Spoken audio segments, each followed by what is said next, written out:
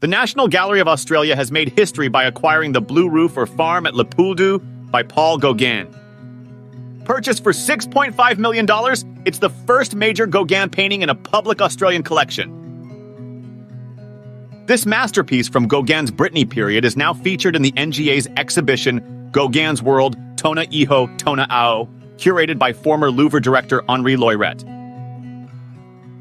The exhibition includes discussions on Gauguin's legacy with insights from Polynesian scholars and Miriama Bono.